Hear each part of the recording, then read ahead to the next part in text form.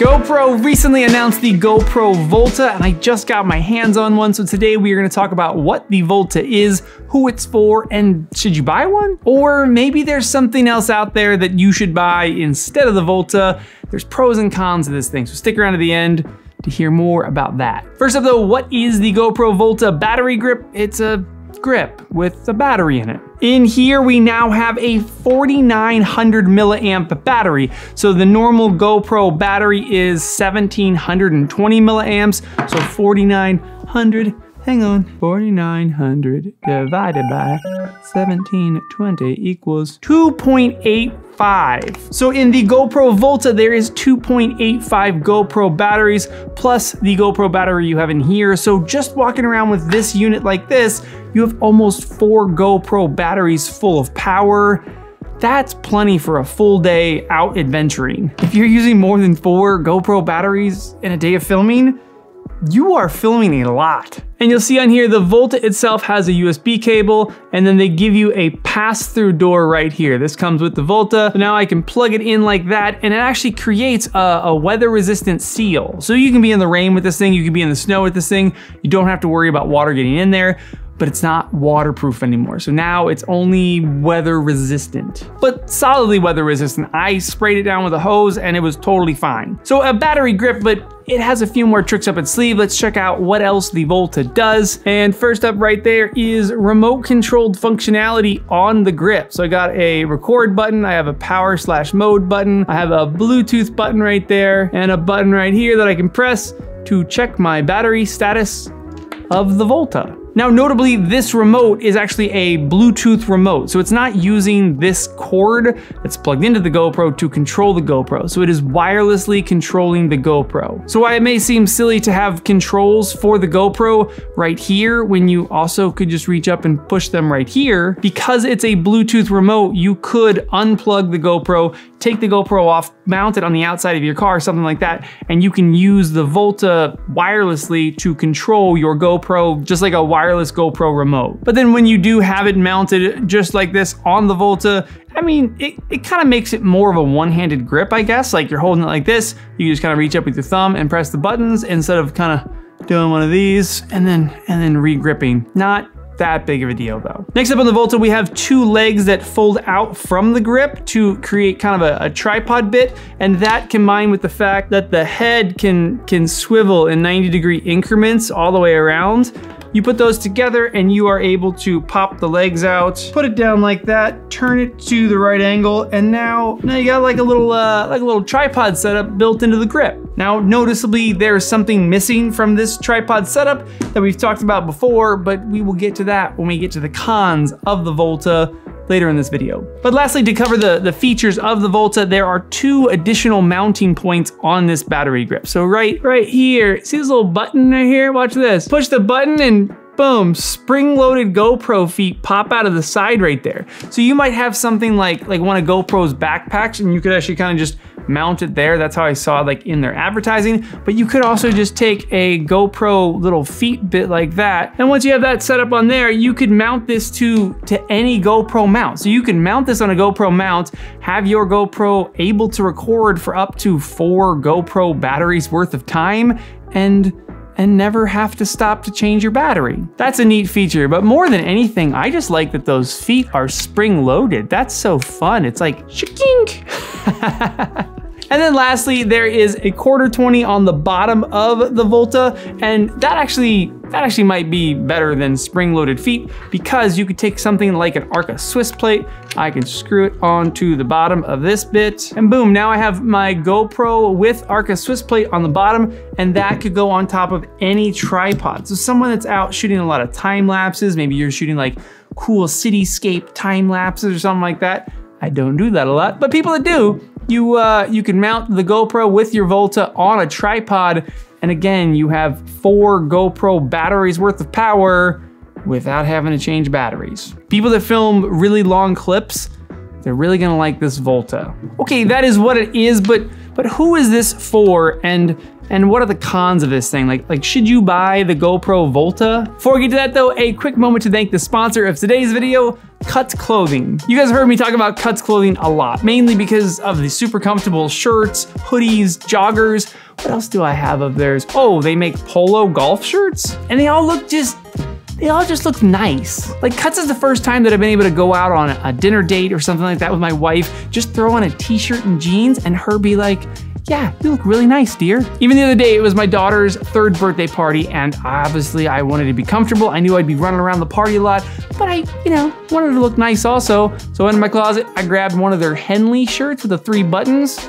Buttons make you look fancy somehow. And boom, one of their Henleys, and I look fancy enough for my daughter's party, and my wife thinks I look great, and I'm comfortable because I'm just wearing a t-shirt. If you guys wanna be super comfortable but look really good, first thing in the description, Cuts clothing, I can't recommend them enough. Okay, back to the GoPro VOLTA, and before I get to who this is for, let's touch on a few of the cons first. And the very first con that's just blaringly obvious to me is that this is not extendable in any way. Now, it does weigh a little bit. It's not super heavy, but it's decently heavy. And now to hold the GoPro at kind of eye level, that vlogging shot, or that shot as I walk around and I film, I kind of need to hold the GoPro kind of straight out. And I have to say, holding your arms straight out for a long period of time, it's not super comfortable. So while filming like this and getting cool shots really isn't much of a problem with this thing, it's actually almost better because it is so small and compact. When I do walk around and want to do kind of more of a vlog mode with me and my wife, me and my daughters, I'm walking around with my arm very much at eye level. Now compare that to something like the GoPro 3-way 2.0 mount, and if I just kind of get it in the right orientation, a little bit of a arch in it, to do the same thing, I can keep my elbow, I can be way down here and get the GoPro way up there. Versus with this one, to get him at the same level, I've gotta really be straight armed. So this is probably something that I wouldn't wanna walk around all day long with and film like this. And this, I could totally walk around all day long with this thing. In fact, I have. And the second con that we'll also talk about the 3-way mount is there's no ball head on top of here. This is something that I complained about with the original 3-way mount, is that the original 3-way mount did not have a ball head on top. Now, GoPro fixed that with the GoPro 3-way 2.0, this guy. Because if you're out in a situation and you don't have a perfectly level surface to put your GoPro on, like we were hiking in Hawaii one time and I was trying to get my shot level, I couldn't do it. It was impossible to get a level shot with the rocks that we were dealing with, and boom, my GoPro was sideways like this, which means your GoPro is crooked. But with the 3-way mount now, we have a little latch. You pull the latch, you can use that ball head to straighten out your shot. Even though I'm on an uneven surface, boom, straight level shot, lock that back in, and it's gonna look good. But on the VOLTA, even though they gave us that, you have a bendy head so you can kind of go up and down, if you're on an unlevel surface, if the surface is crooked, it means your shot is crooked. And the only way to really fix that is again with a ball head to just be able to fine tune that shot. So while a tripod on there is nice, a tripod with a ball head is better. And then my last con for this thing is honestly just me being super picky, but there's no ability to cycle through your presets from the Bluetooth remote. Remember that one video I made you guys about being able to cycle through the presets by using a 2-button press? If you don't remember that video, click up there and go watch that video. Very helpful. But the 2-button press on the Bluetooth remote, it does not do that whole preset cycling issue. So if I'm trying to get to different presets, I still have to go to the back of the camera and cycle through my presets back here. I'm just saying, GoPro, you could add a little quick selector on here, and then I would be able to cycle through those presets, each mode I'm in, and that would be super dope. All right, let's end with who is this for? Who should buy the GoPro VOLTA? The VOLTA is for someone that wants all-day battery life without having to swap batteries. Someone that is looking for a really compact form factor. Like, this thing is shockingly small. They actually sent over a little sling bag to put it in, and you could fit like 3 or 4 of them in this sling bag. Form factor wise, this is ideal because again, it's just so small. And then it's also for somebody that when they get back to their hotel room, instead of having to charge up multiple batteries, they just want to use the one USB-C port on the Volta. You plug that into the wall and you are now charging up the Volta and the battery that's inside your GoPro. That's pretty simple. So simple, compact, all-day power from the GoPro VOLTA. It is pretty sweet. So should you buy the GoPro VOLTA? Maybe. If that person is you, you are looking for that all-day power in something that's just as simple as plugging one USB-C cord in, something that's nice and compact, yeah, I think you should. I wouldn't though, because even staying just within the GoPro world of accessories, maybe you're a GoPro subscriber, you get that sweet discount. I would go with the GoPro Hero 10 on the GoPro 3-Way 2.0. Get the same tripod feature out of that thing. I would get the extension ability. I would get the ball head on here, and then I would need to purchase 3 extra batteries to complete my kit. And if you're a GoPro subscriber, the Volta is gonna run you about $91 for the Volta battery grip. And over here, to get the 3-way and to pick up 3 extra batteries, again, if you're a GoPro subscriber, you're looking at $96. So similar functionality between these two systems, except over here, you get the extendable selfie stick and you get a ball head to be able to straighten out those shots. Again though, as a system, the Volta, it is very cool. It does make things much simpler, but for me and how I shoot, how I use my camera, much more as an action camera, and even as a vlog camera, to be able to have it on that extended selfie stick like this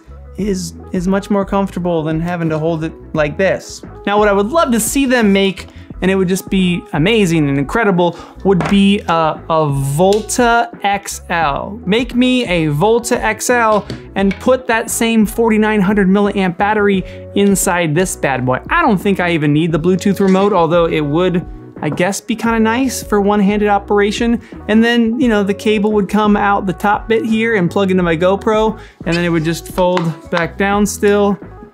Yeah, that would be dope. What do you guys think though? I wanna hear your comments down below. What do you guys think of the GoPro VOLTA? Is this something that you would buy, having a battery in the grip like this? Being able to charge just off of one single port charges essentially 4 GoPro batteries. Being able to shoot all day long. It is weather resistant. You've got a Bluetooth control on there. You got those spring-loaded feet. You got the quarter 20 on the bottom.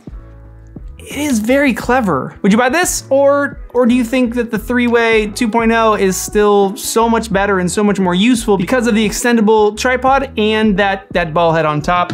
Does changing batteries during the day bother you that much? Let me know in the comments down below, and I will see you guys very soon.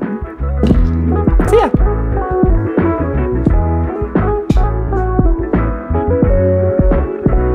I didn't touch on the weight of these things, but I feel like the 3-Way and this thing, like these feel almost identical in weight.